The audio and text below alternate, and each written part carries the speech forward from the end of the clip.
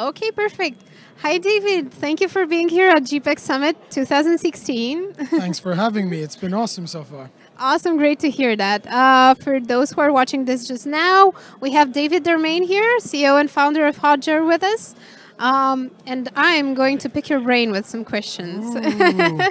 Go ahead. Okay, so let's start. I wanted to ask, how should online retailers balance industry best practices and trends and user insights in their decision-making process? Yeah, here's the thing. I'm not a big fan of best practices. The thing is, what's good for you might not be good for me. So what's best for you is definitely not best for me, right? When you think about it, the chances that two businesses share the same challenges, same people, is very unlikely. Then there's the other factor, which is most best practices and articles written about this subject matter are written to get traffic on blogs. So there's a lot of, let's say, link attention baiting going on there. So I'd be very careful about giving maybe too much scientific weight to these best practices. In fact, at Hotjar, we kind of made, it's one of our three big enemies. Best practices is number two.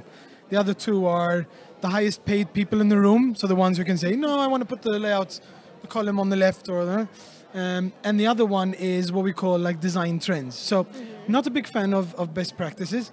Having said that, once you use tools like Hotjar and other analytics, qualitative feedback tools, and you uncover what your biggest challenges are and how your users feel about your site, if you can go out there and find other companies that have had similar challenges to you and find about maybe case studies or things they've done, I think that has a lot of potential. Oh, great. Yeah, I think that's a very good lead to build on, especially for smaller businesses who don't have experience in the field. So what would be one thing you'd wish retailers would do consistently to improve their business and, well, of course, their customers' users' experience? Yeah, that's a difficult choice, right? Because there's a lot of things. I'm gonna be a little bit challenging with this one because a lot of people are not gonna expect me to say this, but I'd say it's really to. I mentioned this in the session before. It's use more your eyes, your ears, your mouth. Speak to users, speak to customers, jump on a webinar, jump on a call, speak to the sales people, speak to the support people, go out there and understand what's going on, and take that to the next level. Become a customer yourself. Experience the process. Put your credit card into it, right? Understand what the hell is going on. And I think that's where you start to then understand the numbers coming from your analytic packages or the insights coming from, so you start to connect. So a lot of people are dropping off there because even I was struggling there, or people mention that. So I like to call this the big picture. So focus more on these qualitative things. Perfect. So eat the dog food. Correct. What was your initial vision for Hotjar and how has it changed along the way up to now? Yeah, that's a good question because the vision has changed a little bit. Originally, we really wanted to disrupt the industry. Like I remember when I was 18, it's a long time ago, and I wanted to start building websites because I was doing graphic design before that. I was doing this while I was studying law to make some money for the weekends. And I realized there was no way for me to measure if what I was doing was good or not, right? And I'm a very, unfortunately, competitive, strategic person. It's like, how am I going to be really good at making sites? But all the tools that were there back then that could do this, they were so expensive. 4,000 a year, 20,000 a year, complex. You have to speak to sales teams. Or like, oh, it's so boring. So original vision was disrupt the market, screw the sales teams. Just go to the site, sign up, get some awesome tech on your site and see what the hell is going on. Now it's evolved a little bit because we've seen so much traction and we see we're now at a point where we can make a difference. So we're starting to draw a little bit from our experience, which is if we look at what we've done, the co-founders over the last decade, we've gone from helping other companies or growing our companies. We went from doing like layout changes, design changes, to start to focus much more of our projects on the qualitative, the user research side. So now we have this belief that given the traction we've seen, that maybe we can change the way people actually build and improve sites. It's a really bold vision. So we think that over the next 10 years, we'll manage to get 20 million sites using Hotjar. and focus less on the tool and more on the way of doing things. That's our really crazy vision now. That sounds amazing, and I can wait to see it happen. Awesome. Until then, what are the most used features in Hotjar, and why do you think these are the ones that people love the most? So recordings, so the ability to see like a video of someone using your site, that's a big wow factor.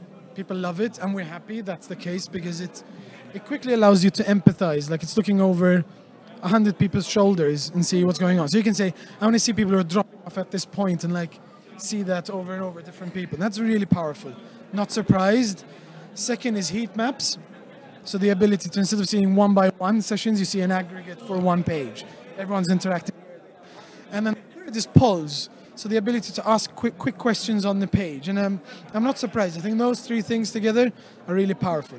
Unfortunately, not many people use the long format surveys, which I think are a huge value, an opportunity for a lot of these gold nuggets for growth. So I personally try to push that more.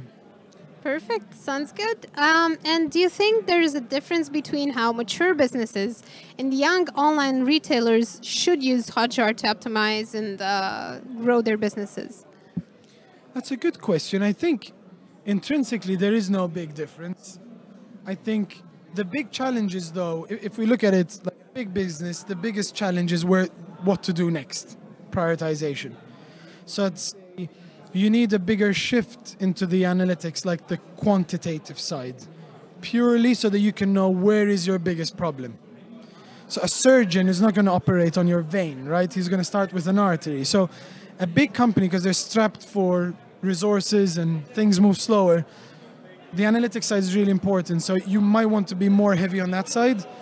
The smaller you are, forget about the numbers and just focus on the qualitative. So surveys, recordings, jump on a call, that's more powerful because typically when you're small, the biggest challenge is getting a tighter product market fit so you can grow faster and challenge the big guys.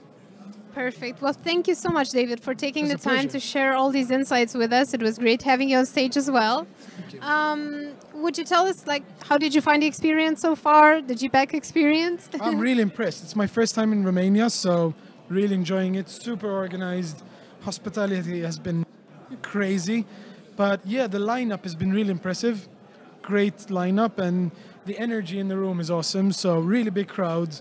I'm a big believer in events. I think you get inspired, you think differently, you stop thinking about the organization, right? And look on the outside and get inspired by other people. So highly recommend this event. Really, really good job.